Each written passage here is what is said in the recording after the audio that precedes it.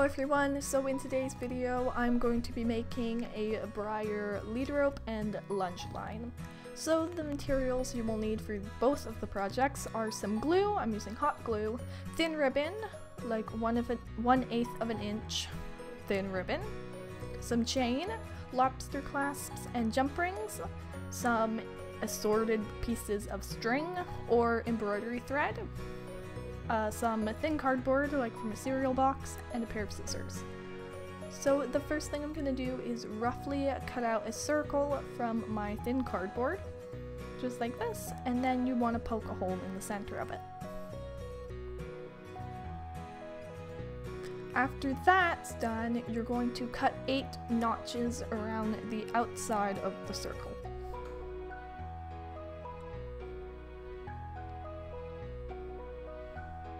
Then you're going to take some embroidery thread and cut a long piece of it. Once it's folded in half, it should be a little longer than the length you want your lead rope to be. Then cut 3 more.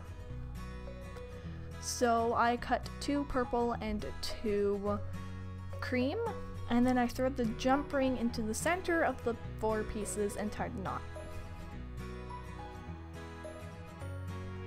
Then you're going to push the jump ring into the hole we made in the circle, and then after that you can evenly distribute the pieces of string into each notch.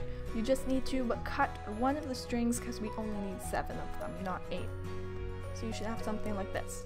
Then you're going to hold it so the empty notch is facing you, count up 3 to the right, take the 3rd one and move it down to the empty notch. Rotate the circle in the way you counted, and then count up 3 more and repeat. This is a friendship bracelet making technique that I'm sure a lot of you probably already know, but in case you don't, this is how you do it. So you're just gonna keep counting and rotating until you basically make the size lead rope you want. It does take a little while, but I find that it looks a lot like a lead rope when it's done.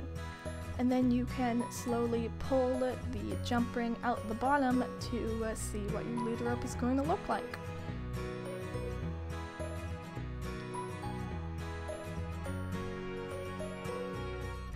So then once it's completely done and it's the length that you want, you can remove the strings from each notch and tie them in a knot at the end.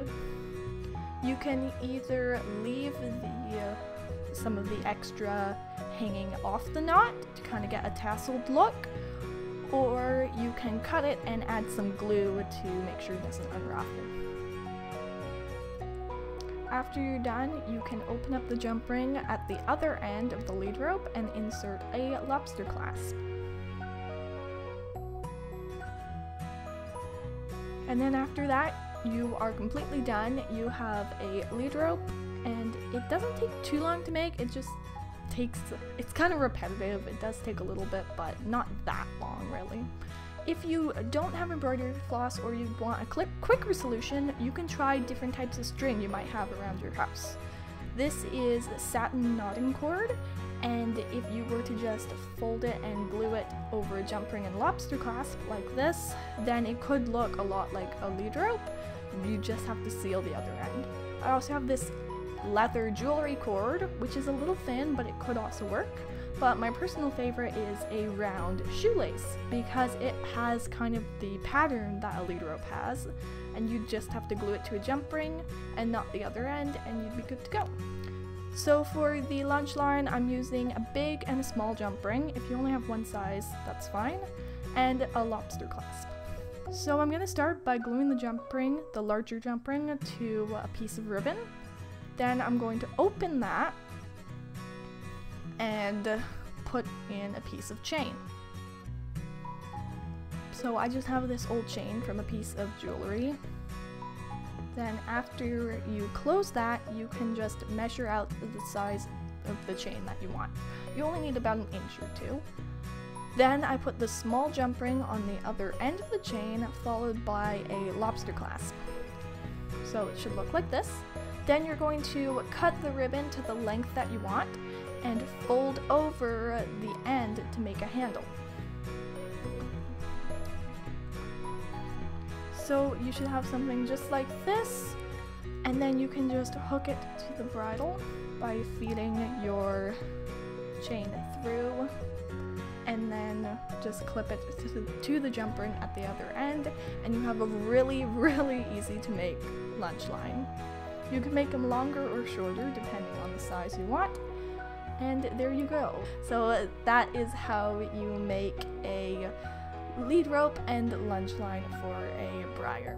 Thanks for watching. Bye.